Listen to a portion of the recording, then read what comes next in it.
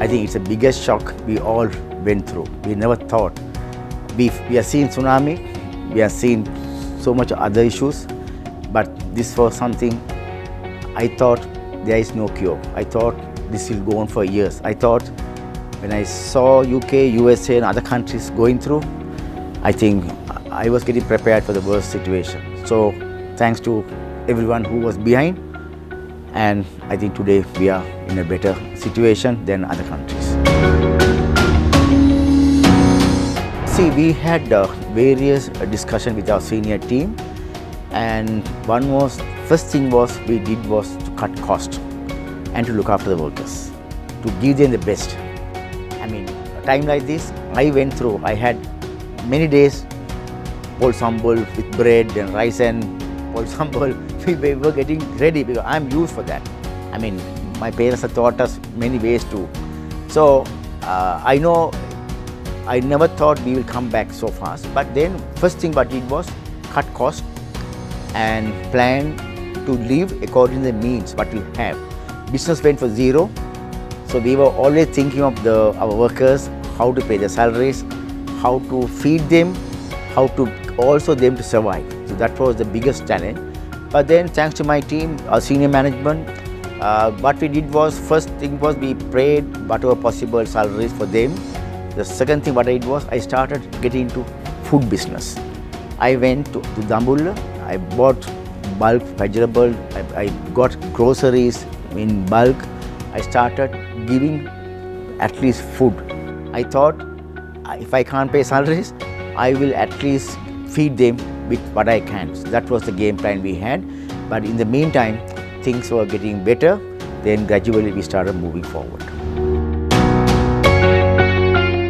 Yes, of course, we have come back, not today, few months back, and we were really waiting to come back because we felt we couldn't stay at home.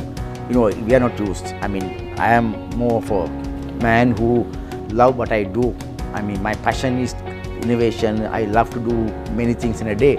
So we are back in action, but things are getting better, and I hope very soon we all can enjoy if we fall in line properly. I think we should be disciplined in whatever we do, and with the help of the government, definitely we can move forward.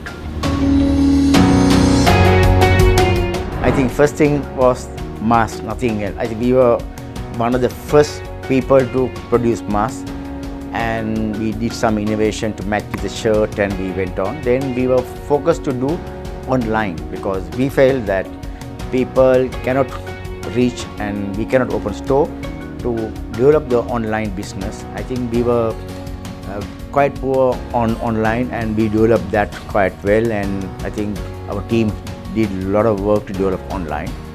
Apart from that, we spent a lot of time on new innovation, new development, and I think that is what we did. And we also opened last April during the COVID time. We opened a store in London, in Kensington High Street.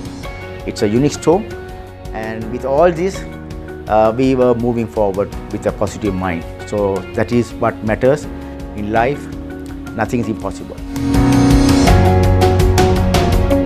To restart Sri Lanka, I think whatever we do in life, we should have passion and love for the work what we do. Then in work, we should focus. Especially if you don't focus on your work, I think it's going to be a disaster. Today, we all are addicted to social media. In work, it can be you're working in the government sector or private sector, right? You need to focus and you should have a goal. The next, I would say, honesty and integrity. In life, if you want to be successful, if you don't have the honesty and integrity, definitely you are not going to be successful. That is what I learned. The last one is, don't expect everything from the government. And we as business people, or we as whatever, a citizen, we should not depend too much on the government, and we should try and give back to the nation. That is what I feel. Thank you.